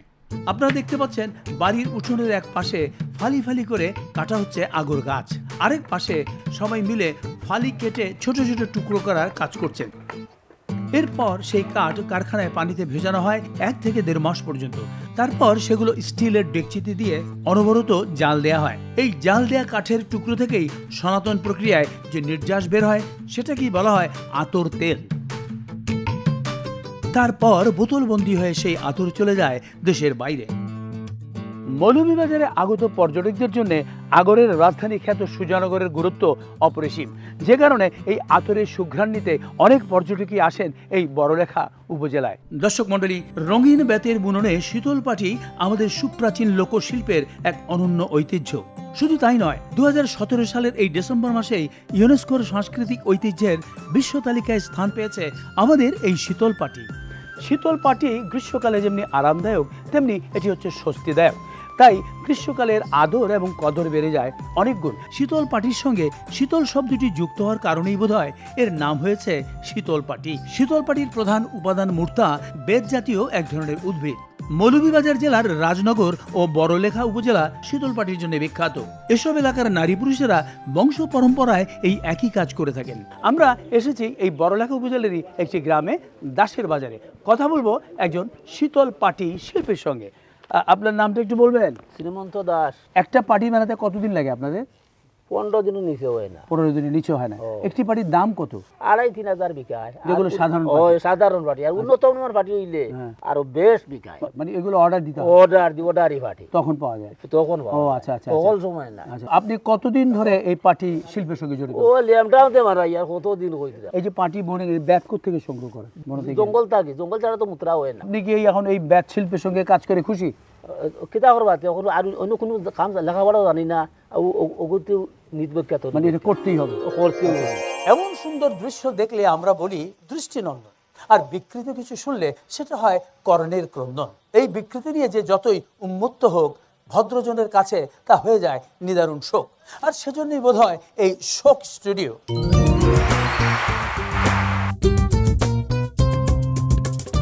কাকে চান? আমি একটা পত্রিকা থেকে এসেছি। আমি শোক স্টুডিওর মালিকের সঙ্গে একটু কথা বলতে চাই। বলেন, কি বলতে চান? আমাকে বলতে পারেন। আচ্ছা বসেন। Thank you. জি। না মানে আমরা চোখ স্টুডিও, যোগ স্টুডিও, মুখ স্টুডিও, লোক স্টুডিও থেকে শুরু করে থোক স্টুডিও, এই ধরনের নানা ধরনের স্টুডিওর নাম শুনেছি, যেখান থেকে গানকে নানা রঙের ঢঙে বিকৃত করে বাজারে ছাড়া হয়। কিন্তু আপনাদের স্টুডিওর নাম শোক স্টুডিও, স্টুডিওর নাম শোক, এটা কেমন নাম হলো? শোক মানে বুঝেন তো? জি, কিন্তু সঙ্গীতের সাথে শোকের সম্পর্কটা কি? আমরা সঙ্গীত প্রকাশ করি না, শোক প্রকাশ করি। কিসের জন্য শোক? এই যে সঙ্গীতের অশ্লীল কথা, বিকৃত সুর, অর্থহীন নৃত্য মুদ্রা, অশোভন পোশাক, এসবের কারণে আমাদের সুস্থ শুদ্ধ সুরলা সঙ্গীতের অপমৃত্যু হচ্ছে প্রতিনিয়ত। সঙ্গীতের এই অপমৃত্যুর কারণে আমাদের এই স্টুডিও থেকে শোক প্রকাশ করা হয়। এই শোক প্রকাশ কি শুধুমাত্র ওই সঙ্গীতের ক্ষেত্রেই প্রযোজ্য? না, নাটকেরও আছে। সেটা কিরকম? অশোভন বডি ল্যাঙ্গুয়েজ, অতিমাত্রা গালি এবং বিপ্রয়োগ, অর্থহীন গল্পহীন ইফটিজিং মার্কা, পরিবার নিয়ে দেখার অযোগ্য, অসুস্থ নাটকের ভিড়ে সুস্থ নাটকের অপমৃত্যুতে আনুষ্ঠানিকভাবে এই স্টুডিও থেকে শোক প্রকাশ করি। আর কি কি ক্ষেত্রে শোক প্রকাশ করা হয়? অহেতুক সাসপেন্স, ভায়োলেন্স, হত্যা, খুন, মাদকাসক্তি, অজ্ঞাত লাশ, অশ্লীল দৃশ্য, চোরাচালান, কয়েদি, অসংযত আচরণ, ভৌতিক অবাস্তব গল্পে ভরা ওটিটি, এই জাতীয় সিনেমার কারণে আমাদের সামাজিক এবং পারিবারিক সুস্থধারা ছবির অপমৃত্যুর কারণে এই স্টুডিও থেকে শোক প্রকাশ করে থাকি। এই শোক প্রকাশ করে কি কোনো উন্নতি হচ্ছে? কি হচ্ছে না সেটা বিষয় নয়, কাউকে না কাউকে তো প্রতিবাদ করতে হবে, ফিরিয়ে আনতে হবে আমাদের সাংস্কৃতিক ঐতিহ্য। আমরা সেই কাজটা করছি এবং মানসিক শান্তি পাচ্ছি, আর এই মনের শান্তি বড় শান্তি। শান্তি যে কার কোনটাতে আর কোনটাতে হয় অশান্তি তা বলা কঠিন। তাই হয়তো কবি লিখেছেন, কি যাতনা বিষে বুঝি বিষে কিসে, কহু আসি বিষে ধ্বংসে নিজারে। দেখা যাক এখানে কি কারণে ধ্বংসায় কে কারে। ফ্যানটা বন্ধ করলে কেন? আমার শীত করে। কিন্তু আমার যে গরম লাগে। তাই বলে এই শীতে তুমি ফ্যান ছেড়ে রাখবে নাকি? হ্যাঁ ছাড়বো, কারণ তোমার শীত লাগলো আমার গরম লাগে। এইভাবে ফ্যান চলে তো আমার ঠান্ডা লেগে যাবে। কিন্তু ফ্যান না ছাড়লে গরমে আমার ঘুমিয়ে আসবে। এই ঠান্ডার ভিতর তোমাকে কেন ফ্যান চালাতে হবে? এটা তোমার এক ধরনের বদ অভ্যাস। কিসের বদ অভ্যাস? কারণ তুমি গরমকালেও এসি ফ্যান সব ছেড়ে লেপ গায়ে দিয়ে ঘুমাও। ল্যাপে যদি গায়ে দাও তাহলে এসি বন্ধ করে দিলে হয়। সেই জন্য বলছি এই সবই তোমার বদ অভ্যাস। আমি ফ্যান ছাড়বো না। তাইলে আমি ছাড়বো।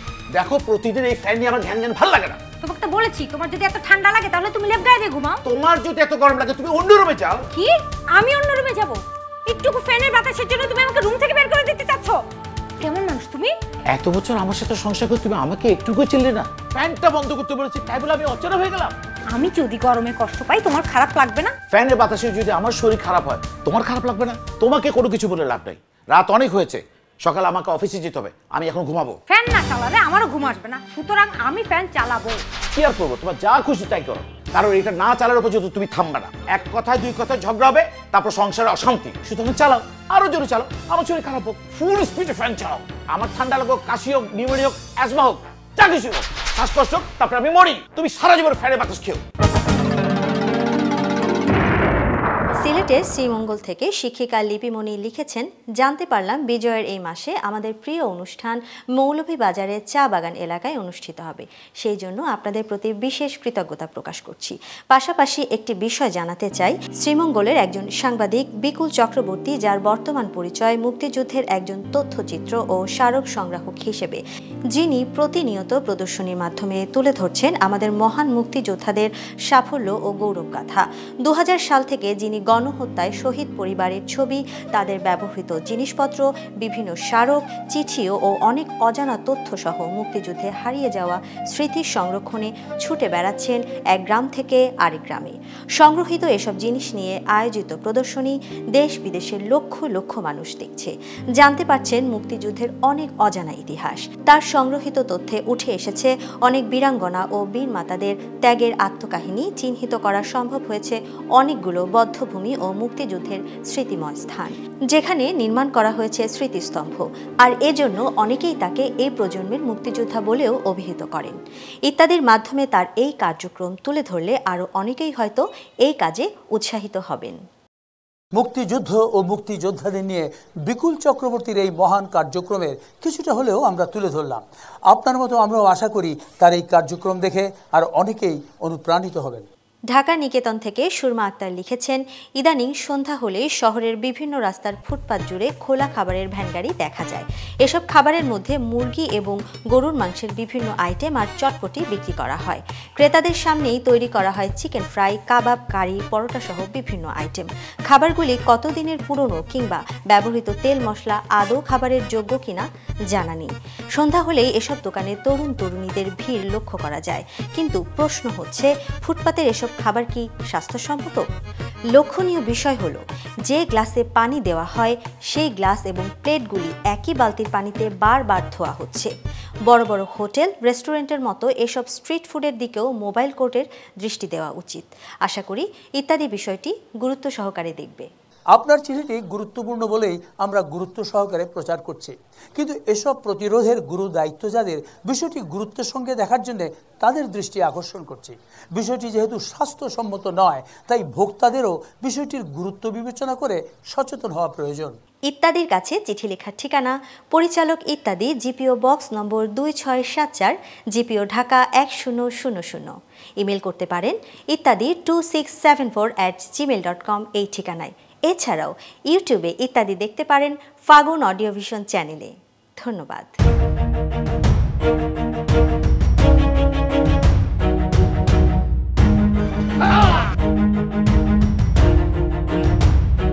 দর্শক মন্ডলী, কথা বলছি কোরিয়ার রাজধানী সিউল থেকে। কোরিয়ানরা সিউলকে সোলো বলে থাকেন। ঢাকা যেমন আমাদের প্রাণকেন্দ্র, সিউলও তেমনি কোরিয়ানদের প্রাণকেন্দ্র। বলা হয় বিশ্বের 10ম বৃহত্তম মহানগরী। এশিয়ার প্রধান অর্থনৈতিক কেন্দ্রগুলোর অন্যতম এই সিউল।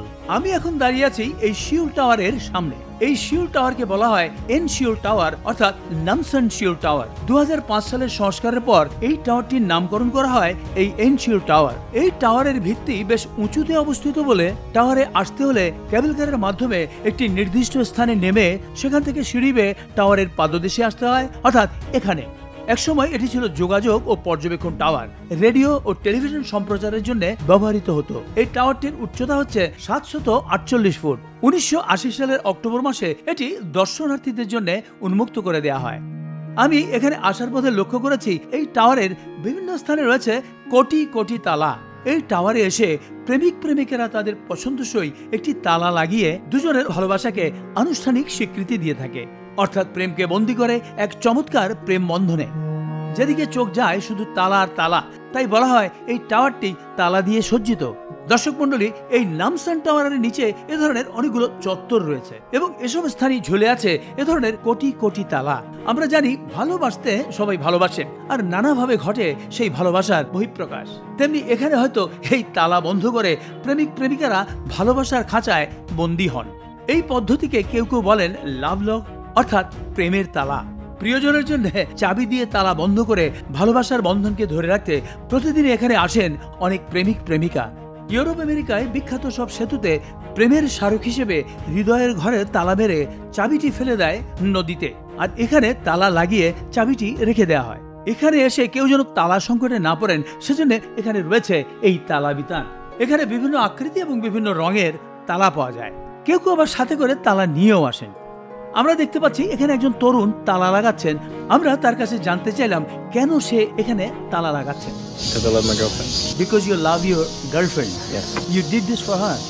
Yes. Thank you. এবারে চলুন যাওয়া যাক এই এনশিওর টাওয়ারের উপরে। আপনারা দেখতে পাচ্ছেন এই টাওয়ারের উপর থেকে পুরো সিওল শহরটিকেই দেখা যাচ্ছে। ভ্রমণকারীরা এখান থেকে সিওলের প্যানোরামিক দৃশ্য উপভোগ করতে পারেন।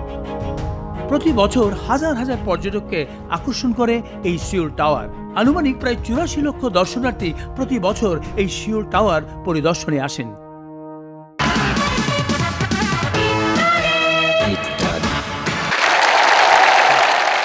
বিরতির পর বিরতিহীন অতি কথার এক ব্যক্তির অন্যের গতি রোধ করে বোধহীন কথার জ্যোতিহীন যন্ত্রণায় পৃষ্ঠ ও অতিষ্ঠ অন্য এক ব্যক্তির প্রতিক্রিয়া কি, চলুন দেখি। আসসালামু আলাইকুম। ওয়ালাইকুম সালাম। তা কেমন আছেন? আর থাকা আছি কোনো রকম। ব্লাড প্রেশারটা মাঝে মধ্যেই ঝামেলা করে, আবার ওই হাঁটতে গেলে পায়ের গোড়ালিতে ব্যথা পায়। ডাক্তার কইলে ইউরিক অ্যাসিড নাকি সমস্যা আছে। এখন ভালো আছেন তো? হ্যাঁ, কিন্তু ভালো থাকা যায়। চাকরি আছে মাত্র 3 মাস। চিন্তা করতেছি একটা কিছু করব, নাইলে তো আবার রোগ ব্যাধিতে বেশি করে ধরবো। তবে এইসব নিয়ে আমি চিন্তা করি না। পোলাপানরে মানুষ করছি, লেখাপড়া শিখাইছি, এখন তারা আয় রোজগার করতেছে। চিন্তা করতেছি। আপনি চিন্তা করেন, আমার একটু তারা আছে। কিন্তু আপনার সম্পর্কে তো কিছুই জানা হইলো না, কিছু বলবো কেমনে? বলার সুযোগই তো দিলেন না। এইটা ঠিক, কে যদি নিজেই সবকিছু কইতে থাকে, অন্যের কিছু বলার সুযোগ না দেয়, সেটা কিন্তু ঠিক না, খুবই বিরক্তিকর। ভাই নিজে বলবা, অন্যটাও শুনবা। ইউক্রেনের যুদ্ধের কথাটাই চিন্তা করেন। জেলেনস্কি আর পুতিন যদি রাশিয়ায়। ভাই আমি কদম আলী, পুতিন রাশিয়া নিয়ে কথা কইতে চাই না। আমি যাবো উত্তরার পাশে দিয়াবাড়ি, সময় লাগবো। না না, সময় লাগবে কেন? মিয়াবাড়ি, দিয়াবাড়ি, চৌধুরী বাড়ি, সৈয়দ বাড়ি, এই সমস্ত বাড়ি চিনতে কোনোই কষ্ট নাই। যে কাউরে জিগাইবেন দেখাই দিব। ধরেন এথেন্সে গিয়ে যদি আপনি কারো জিজ্ঞেস করেন, ভাই সক্রেটিস, ভাই ভাই আমার মাফ করে দেন ভাই, সক্রেটিসের আমার দরকার নাই, আমার দরকার মফিজ রে। আমি মফিজের কাছে যাইতেছি, মফিজের কাছে কিছু টাকা পাই, সেই টাকা আনতে। আচ্ছা যান যান যান, কিন্তু যাইবেন কিভাবে? আমি চিনি, যাইতে পারবো। যাইবেন, কিন্তু একটা শর্টকাট রাস্তা আছে। শোনেন আমি বলতেছি, এই সোজা নাক বরাবর গেলে একটা গুদাম পাইবেন। ওইটার নাম গুদাম হইলেও ভিতরে কিন্তু গুদাম কিছু নাই। ওই গুদাম ঘরের ডাইন দিক দিয়ে গেলেই একটা গলি পাইবেন। ওই গলি দিয়ে দক্ষিণ দিকে 2 মিনিট হাঁটবেন, তারপরে আবার উত্তর দিকে 2 মিনিট হাঁটবেন। বাইরে 2 দিকে 2 মিনিট করে হাঁটলে তো একই জায়গায় থাকুম। এই রাস্তা তো জীবনে শেষ হবে না। ভাই আপনার কাছে হাত জোর করে অনুরোধ করতেছি, আমারে আমার মতো যাইতে দেন। ঠিক আছে যান, তবে শরীরের প্রতি যত্ন দিয়েন। যে ঠান্ডা পড়ছে, আজকের আবহাওয়া সম্পর্কে জানেন তো, শৈত্য প্রবাহ চলতেছে। আমার তো এখনই গরম লাগতেছে। আরে কয় কি অসুবিধা নাই, খারান খারান মোবাইলটা একটু দেখে নেই। আপনি তো আবার চাদর নিয়ে বাইরন নাই। এখন ঠান্ডা লাগলে কিন্তু এটা নিউমোনিয়া টান করতে পারে, আর নিউমোনিয়া টান করলে কিন্তু শ্বাসকষ্ট, আর শ্বাসকষ্ট থেকে ভাই ভাই আমার শরীর খারাপ লাগছে। হ্যাঁ বলেন কি, চলেন সামনে একটা ফার্মেসি আছে, আপনার প্রেসারটা পেপে দেখি, চলেন। আরে এই প্রেসার সেই প্রেসার না, আমি আপনার প্রেসার নিতে পারতেছি না। ভাই কে কোথায় আছেন ভাই? আমারে বাঁচান ভাই, আমারে বাঁচান। তিনিও বাঁচুন, আমরাও বাঁচি, এবং স্বস্তির নিঃশ্বাস ফেলে মন প্রাণ মেলে শুনি একটি গান। গানটি লিখেছেন রামাচরণ, সুর করেছেন আকাশ মাহমুদ, আর গাইছেন এই মৌলভীবাজারের সন্তান শিল্পী সেলিম চৌধুরী এবং সিলেটের তসিবা। চলুন শোনা যাক গানটি।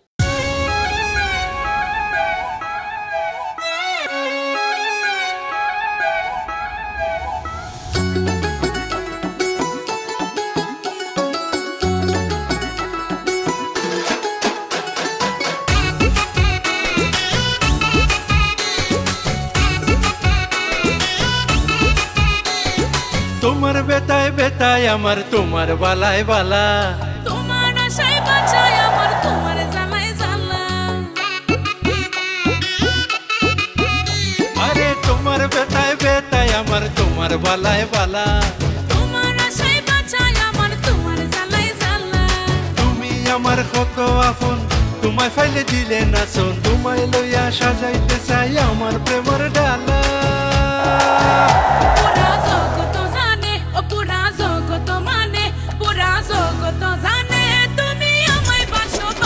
পুরা জগত জানে, পুরা জগত মানে, পুরা জগত জানে তুমি আমায় বাসো বালা।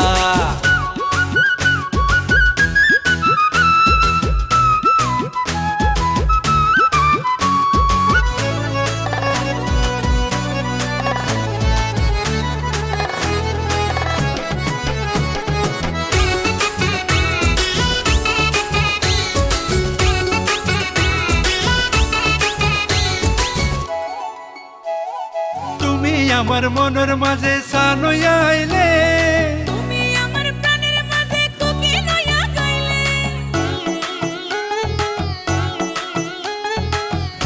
আমার মনের মাঝে সানো আইলে তুমি আমার প্রাণের মাঝে তুমি লইয়া যাইলে তুমি আমার সখী রাধা তোমার মাঝে আমি বাধা তোমায় ছাড়া ফতর দুলা আমি চিকন খালা পুরা জগত জানে ও পুরা জগত মানে পুরা জগত জানে তুমি আমায় বাসো ভালা পুরা জগত জানে ও পুরা জগত মানে ও পুরা জগত জানে তুমি আমায় বাসো ভালা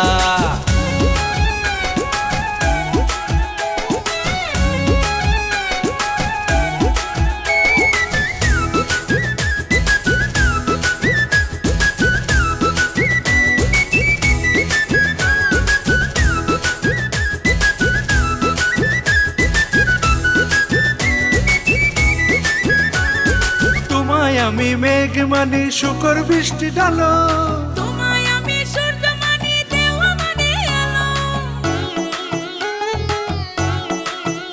আরে তোমায় আমি মেঘ মানি শুকর বৃষ্টি ডালো তোমায় আমি সূর্য মানি দেওয়া মানে আলো তুমি আমার কত আশা তুমি আমার প্রাণের বাসা তোমার গলায় দিলাম আমি আমার প্রেমের মালা পুরা জগত জানে ও পুরা জগত মানে পুরা জগত জানে তুমি আমায় বাসো ভালা পুরা জগত জানে ও পুরা জগত মানে ও পুরা জগত জানে তুমি আমায় বাসো ভালা জগত জানে ও পুরা জগত মানে ও পুরা জগত জানে তুমি আমায় বাসো ভালা শুনলাম গানে পুরা জগৎ জানে পুরা জগৎ মানে, তবে পুরা জগৎ না জানলেও ইত্যাদির দর্শকরা নারী নাতি সম্পর্কে জানে। ইত্যাদির প্রতিটি অনুষ্ঠানে তাদের বাগবিতণ্ডার মানে।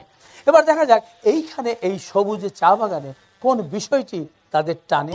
নানি ও নানি কি রে কই গেছিলি? একটা নতুন জায়গায় আইছি, রাস্তাঘাট কিচ্ছু চিনি না, সারাটা দিন ঘরের মধ্যে বসে রইছি। কই গেছিলি? চা বাগানে। এই মৌলভীবাজারে সবাই কয় চায়ের দেশ, এই চায়ের দেশে আইছি, একটু চা বাগানটা ঘুরে দেখুন না, এত সুন্দর দৃশ্য এই শহরে কই পাইবা? আমি তো তোর লগে যাইতে চাইছিলাম, তুই তো নিলি না। কিন্তু এইখানে তো গাড়ি ঘোড়া নাই, গাড়ি একটাই হাঁটা গাড়ি, আর তুমি তো দুই কদম হাঁটলে কও আমার ঠ্যাঙ্গে বিষ, আমার ঠ্যাঙ্গে বিষ, একটা রিক্সা ডাক। ওই সে বুঝছি, তুই যে চা বাগানে গেছিলি চা পাতা আনছস? এই তো একটা ভুল কথা কইলা। কি ভুল কথা কইছি? চা পাতা আনুমকে চায়ের গুড়া আনছি, চায়ের গুড়া। ওই গুড়া বেচে বেচে নাকি? গুড়া সবটাই বেচে, কিন্তু কয় চা পাতা। হ্যাঁ ঠিকই কয়। ঠিক না, ঠিক না। বাজারে গিয়া হলদির গুঁড়া, মরিচের গুঁড়া, চাউলের গুঁড়া কিনতে যাইয়া যদি গুঁড়া না কও, তাইলে দোকানদারা তোমার আস্তা হলুদ, আস্তা মরিচ, আস্তা চাউল দিয়া দিব, বাগার গুঁড়া দিব না। ওই ওইটা রেডি কি এক জিনিস? জিনিস আলাদা কিন্তু সিস্টেম এক। এখন যদি তুমি বাগানে গিয়া চায়ের পাতা ছিড়ানো, ওইটা দিয়ে কি তুমি চা বানাইতে পারবা? তোমার দরকার এই পাতার গুঁড়া, সেই জন্য কইতে হইব চা পাতার গুঁড়া। এই যে দেখো আমি আনছি। হয়েছে, চুপ কর। এত কথা কষ্টে সামান্য একটু চা পাতার কথা কইছি, তুই দুনিয়ার কথা কইলি। এই জন্যই তো তোর প্রশংসায় পঞ্চমুখ হইল, মাইনছে আমারে কয় তুই বলে একটা বাচ্চা। পঞ্চমুখ কইবা কেমনে? তোমার মুখ তো একটা, পাঁচটা না। আচ্ছা ঠিক আছে, আমার পাঁচটা মুখ না হইলো, দুটা মুখ আছে তো, তুই হইলো দুই মুখে সাপ। এইটা একটা ভুল কথা। তুমি আমার দুই মুখা সাপ আর চার মুখা সাপ যাই কও, সাপ কিন্তু কথা কইতে পারে না। তো মানুষের মুখের কথা সাপের বিষের চাইতেও খারাপ। আচ্ছা এত কথা কষ্টের রে, এই জন্যই মনে হয় কবিতায় লিখছে আমাদের দেশে হবে সেই ছেলে কবি, কথায় না বড় হয়ে কাজে বড় হবে। কথাটা আগে ঠিক আছিল, এখন ঠিক নাই। এখন মানুষের কথা খুব কম কয়, কাজ বেশি করে। ঘরে বাইরে হোটেলে পার্কে যেহেনেই যায়, পাশাপাশি বইয়া থাকলেও কথা কয় না, কাজ করে, কাজ করে, খুব ব্যস্ত। ওই কি কাজ করে রে? কি কাজ করে? হ্যাঁ মোবাইল টিপে। মোবাইলে কি করে? মোবাইলে এই যন্ত্র দিয়ে যে কত কাম করা যায় সেটা শুনে তোমার কোনো লাভ নাই। শেষে তুমি ব্যস্ত হয়ে পড়বা, ডাকলেও শুনবা। ওই আমি আর তোর কথা শুনতে চাই না, তোর কথা শুনতে শুনতে আমার মাথা ধরে গেছে। তুই আমার চোখের সামনে থেকে যা, আমার জন্য দুইটা মাথা ধরার ওষুধ এনে দিয়ে যা। এইটাও ভুল কথা কইলা। মাথা ধরার ট্যাবলেট আনলে তো তুমি খাইলে মাথা আরো ধরবো, কথাটা হইব মাথা ধরা সারার ওষুধ আন। এখন শুনো, চলো যাইতাছি, তুমি আমার লগে চলো। সবুজ বাগানের ফ্রেশ চা পাতার গুঁড়া দিয়া 1 কাপ গরম চা খাওয়ামু, দেখবা মাথা ব্যথা ট্যাথা কই যাইব গা, ওষুধও লাগবে না, মাথা ধরে এমনি ছেড়ে দিব। চলো চলো। কথা আছে শিক্ষার কোনো বয়স নেই, তবে শিক্ষা যদি এমন দীক্ষা দেয় তবে তার চেয়ে ভিক্ষাও সম্মানের। চলুন দেখা যাক সেই এমন দীক্ষাটা কেমন। প্রথমেই আপনাদেরকে কংগ্রাচুলেশন, কারণ আপনারা ব্যাকে টুকটাক স্যাক্রিফাইসেন, কেউ বেকার ন।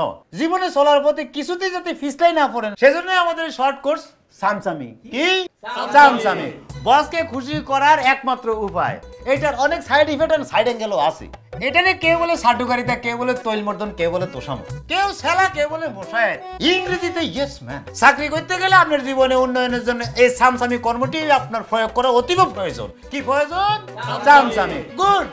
এখন প্রশ্ন হইলো আপনি কিভাবে সামসামি করবেন আর আপনার অভিষ্ট লক্ষ্যে পৌঁছাবেন। প্রথমে আপনার যে বস থাকবে তাকে গভীরভাবে স্টাডি করতে হবে। কি কি স্টাডি করব স্যার? উনি কি পছন্দ করেন, কি পছন্দ করেন না, কি খান কি খান না, কাদের কাদের পছন্দ করেন, কাদের কাদের পছন্দ করেন না, এমনকি তার আগের যে সামসা ছিল তাকেও ফলো করে ফেলতে হবে। কেন স্যার? ওমা বসকে না বললে বসের সামসামি করবেন, তাইলেও আপনি সামসা হওয়ার যোগ্যতা অর্জন করতে পারবেন। চামচামি করতে হলে কি কি গুণাবলী থাকতে হবে? আসতেছি। একজন আদর্শ সামসা হইতে গেলে আপনাকে বেশরম বেহায়ান পেলাজ হইতে হবে এবং গালিপ্রেমী হইতে হবে।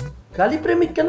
কারণ আপনার সর্বমহলে যখন সামসা হিসেবে পরিচিত হবেন তখন সবাই আপনাকে যা ইচ্ছা ভাষায় গালাগালি করবে, আপনি শুনেও না শুনের ভান করবেন, হজম করবেন। মনে রাখবেন আপনার লক্ষ্য উদ্দেশ্য নিজের স্বার্থ সিদ্ধি করা, নিজের কাজ আদায় করা। এই ব্যাপারে সামসামিতে সফল ব্যক্তিদের অনুসরণ করতে পারেন। দুই একজন প্রতিষ্ঠিত সামসার উদাহরণ দিলে ভালো হতো, যাকে আমরা ফলো করতে পারি। কজনের নাম বলবো? আমাদের সাইরে ফাঁসে তো এরা কিলবিল করতেছে। এদের কথাবার্তা আচার আচরণ দেখতে তো বুঝি ফেলতে হবে এরা একটা আদর্শবান সামসা। আরে ভাই সামসামি করে তোরা কোটি কোটি টাকার গাড়ি বাড়ি করে ফেলছে। চামচামি শুরু করে যদি সফল না হই, পারিব না এ কথাটি বলিও না একদম। যদি লক্ষ্য থাকে অটুট তাইলে পারবেন। যাহা শক্তির অসাধ্য, যাহা বিদ্যার অসাধ্য, যাহা টাকা পয়সা দিয়ে হয় না, তাহা হয় একমাত্র কি দি? স্যার আপনার তুলনা নাই, এত সুন্দর করে কথা বুঝাইয়ে বলছেন, আপনার কথায় মই মুগ্ধ। আপনার কথা বলার ধরন, আপনার কণ্ঠস্বর, বোঝানোর ক্ষমতা অদ্ভুত অদ্ভুত স্যার। অনেকদিন পরে একজন আদর্শ শিক্ষক দেখলাম। ফাঁসি আপনি তো সামসামিতে স্টারমার্ক পাবেন। দেখছেন উনি কিভাবে আপনাদের সবার সামনে আমাকে তেল মারি দিতে, আর হাতের মুভমেন্টটা মাশাআল্লাহ বিউটিফুল। আপনার উন্নতি কেউ ঠেকা রাখতে পারবে না, আপনার ভবিষ্যৎ উজ্জ্বল। আগিয়ে যান আমরা। এবারে একজন আদর্শ মায়ের গল্প। চা শ্রমিকের নিপুণ হাতে তোলা চা পাতা প্রক্রিয়াজাত হয়ে আমাদের কাছে আসে উষ্ণ পানীয় হয়ে, অথচ যাদের শ্রমে ঘামে এই চা উৎপাদিত হয় আমরা অনেকেই তাদের কথা চিন্তা করি না। আমরা অনেকেই জানি না তাদের জীবন মান কিভাবে পরিচালিত হয়। অশিক্ষা, অপুষ্টি, দারিদ্র্য এসবের সঙ্গেই যেন তাদের নিত্য বসবাস। কিছু ব্যতিক্রম ছাড়া অধিকাংশ চা শ্রমিকের ছেলে মেয়েই পঞ্চম শ্রেণীর বেশি লেখাপড়া করতে পারে না। তবে আমরা কমলগঞ্জের একটি বাগানে এসে এমন একজন চা শ্রমিককে পেয়েছি যার স্বপ্ন ও সংকল্প যে করেই হোক সন্তানদের লেখাপড়া শেখাবেন। আর তিনি হচ্ছেন চা শ্রমিক মিরাগওয়ালা। চা বাগানের পাশে এই বাড়িতেই সন্তানদের নিয়ে বসবাস করেন মিরাগওয়ালা। মিরাগওয়ালার 4টি কন্যা সন্তান রয়েছে। তার স্বামীর নাম প্রহ্লাদ গোয়ালা। আর্থিক সংকটের কারণে কিছু টাকা ঋণ করেছিলেন। এই ঋণ এবং অর্থ সংকটের কারণে দিশেহারা হয়ে প্রচণ্ড মানসিক চাপে 2005 সালের 11 ডিসেম্বর তার অকাল মৃত্যু ঘটে। পুরো সংসারের ভার এসে পড়ে তার কাঁধে। স্বামীর মৃত্যুর পর স্বামীর কর্মস্থলে বাগানে কাজ পান মিরাগওয়ালা। স্বামীর শোক মাথায় নিয়ে প্রতিদিন বাগানে কাজে যান। সন্তানদের নিয়ে শুরু হয় জীবন যুদ্ধ। সন্তানদের লেখাপড়ার খরচ চালাবার জন্য বাড়তি কাজ করা শুরু করেন। কখনো একবেলা খেয়ে, কখনো বা না খেয়ে অমানবিক পরিশ্রম করে সন্তানদের শিক্ষিত করতে চেষ্টা করেন। মায়ের অদম্য ইচ্ছায় মেয়েরা সবাই এখন শিক্ষা এবং শিক্ষকতার সঙ্গে জড়িত। বর্তমানে মিরাগওয়ালা প্রায় অসুস্থ থাকেন। এর মধ্যে 2 মেয়েকে বিয়ে দিয়েছেন। দুজনের স্বামী দিনমজুরের কাজ করেন। মিরাগওয়ালার সেই কষ্টের ফসল তার এই শিক্ষিত 4 সন্তান। দর্শক মণ্ডলী, আজকে আমরা ইত্যাদির মঞ্চে আমন্ত্রণ জানিয়েছি এই আদর্শ মা মিরাগওয়ালা এবং তার 4 সন্তানকে। মিরাগওয়ালা, এত অভাব অনটনের মধ্যে থেকেও আপনার সন্তানদের লেখাপড়া করাবার ইচ্ছে হলো কেন? আমি যদি ওদেরকে লেখাপড়া না শিখাই স্যার, তাহলে তো আমার মতো জীবন ভরা পাতা তুলে তুলেই ওদের জীবনটা সংসার চালাতে হবে। আপনার আর্থিক অসচ্ছলতা, অকস্মাৎ স্বামীর মৃত্যু, স্বল্প আয়, এরপরও আপনি সন্তানদের লেখাপড়া এবং সংসার কিভাবে চালাচ্ছেন? এখন তো লেখাপড়া ছাড়া কিছু উপায় নাই। এমনও হয়েছে যে আস্থা দিনে একবেলা ভাত দিতে পারিনি, খেয়ে একবেলা না খেয়ে এরপরও চাইছি যে এরা লেখাপড়া করাবে। আপনি তো বড় বোন। জি। আপনার নাম হচ্ছে পূর্ণিমা। পূর্ণিমা গোয়ালা। আচ্ছা, আপনি? আমার নাম কেয়া গোয়ালা। আচ্ছা, কেয়া গোয়ালা। আপনি? সবিতা গোয়ালা। আমি কবিতা গোয়ালা। তো আপনারা দু বোন তো স্নাতক পাস করেছেন আমি জানি। জি। আমি এসসি পাস। আপনি? আমি অ্যাকাউন্টিং নিয়ে এবার অনার্স ফাইনাল ইয়ার। আমার মার স্বপ্ন ছিল যে আমরা 4 বোনই শিক্ষিত হব, এর কারণে আমরা খুব চেষ্টা করে লেখাপড়াটা করি। অর্থাৎ অনেক কষ্ট করে হলেও লেখাপড়া করিয়েছেন। অনেক সময় গ্রীষ্মকালে আমরা ফল খেয়েও অনেক বেলা কাটিয়েছি। কিন্তু ফলের দাম তো অনেক বেশি। গ্রীষ্মকালের ফল স্যার, বাড়িতেই গাছ। কিনতে হতো না? কিনতে হতো না স্যার। আপনাদের স্বামীরা কি করে? স্যার আমার স্বামী একজন কৃষক। অন্যের ক্ষেতে কাজ করে? জি। আপনার? আমার স্বামী দিনমজুর স্যার, আর আমি টেলারি করি, টেলারির পাশাপাশি টিউশনি করাই। পাশাপাশি বাচ্চাদের পড়ান? জি স্যার। আপনি কোথায় কাজ করেন? স্যার আমিও আমার গ্রামে একটি বেসরকারি প্রাথমিক বিদ্যালয়ে শিক্ষকতা করি। আচ্ছা, আপনি সবিতা? আমি একটা এনজিওতে শিক্ষকতা করি শিশু শ্রেণীতে। স্যার আমি পড়ালেখার পাশাপাশি একটা এনজিওতে কাজ করছি। কিসের কাজ? ওই শিশুদের পড়ানোর কাজ। আচ্ছা, তাহলে আপনারা 4 বোনই শিক্ষার সঙ্গে জড়িত আছেন? জি স্যার। তো আপনারা লেখাপড়া বাকিটা করতে পারেননি কেন? জি স্যার, আমি আর্থিক সমস্যার কারণে, পরিবারের চাপে, আর আমি চাইছি স্যার ছোট 2 বোন লেখাপড়া করুক। বাকি 3 বোন তো মাস্টার্স করতে পারে নাই। আমার মার ইচ্ছা আমি যেন মাস্টার্স করি। এটা আপনার মায়ের ইচ্ছে? জি, এটা আমার মায়ের ইচ্ছে। মীরাগওয়ালা, আপনার মতো এমন সফল মাকে আমাদের মধ্যে পেয়ে আমরা অনেক আনন্দিত। আপনি কখনো লেখাপড়া করেননি, কিন্তু অনেক পরিশ্রম করে সন্তানদের শিক্ষিত করেছেন। আজ সেই সন্তানরাও অন্যদের শিক্ষা দিচ্ছে। এর চেয়ে আনন্দের আর কি হতে পারে? স্বল্প বেতনে স্বল্প আয়ের একজন চা শ্রমিক হয়েও সন্তানদের লেখাপড়া শেখানোর জন্য, আপনার এই সাধনায় কিছুটা সহায়তা করার জন্য, আপনার একটি কন্যা সন্তান যাতে লেখাপড়া করে আপনার ইচ্ছে পূরণ করতে পারে এবং আপনার চিকিৎসা সহায়তা দেওয়ার জন্য ইত্যাদির মাধ্যমে কেয়া কসমেটিক্সের পক্ষ থেকে আপনাকে এই 2 লক্ষ টাকার চেকটি প্রদান করছি। আশা করি এই অর্থ আপনাদের কিছুটা হলেও উপকারে আসবে। অনেক উপকার হবে, বুঝাইয়া বলতে পারবো না। আপনার প্রতি রইল আমার কোটি কোটি আশীর্বাদ। অনেক ধন্যবাদ। দর্শক মন্ডলী, যে ভগ্ন জীর্ণ কুটিরে সূর্যের আলোই ঠিক মতো প্রবেশ করতে পারে না, সেখানে শিক্ষার আলোর স্বপ্ন দেখেছেন এক আদর্শ মা মীরাগওয়ালা। নিজে শিক্ষার আলো বঞ্চিত হলেও তিনি চাননি তার সন্তানদেরকেও শ্রমিকের কাজ করুক। মায়ের সেই আদর্শের পথে চলেছে তার মেয়েরাও। কষ্টক্লিষ্ট জীবনে অনাহারে অর্ধাহারে থেকেও হয়ে উঠেছে শিক্ষাব্রতী। আমাদের সমাজের যেখানে অর্থবিত্তের সম্পদশালী পরিবারের অনেক সন্তান হয়ে যায় পথভ্রষ্ট, বিপদগামী, চলে যায় পিতামাতার নিয়ন্ত্রণের বাইরে, সেই প্রেক্ষিতে মীরাগওয়ালা একজন আদর্শ মা। তার সন্তানের এক আদর্শ সন্তান। অসম্ভবকে সম্ভব করা এই পরিবারের আদর্শ অন্যদেরও অনুপ্রাণিত করুক, এই কামনায় শেষ করছি আমাদের আজকের ইত্যাদি। খোদা হাফেজ।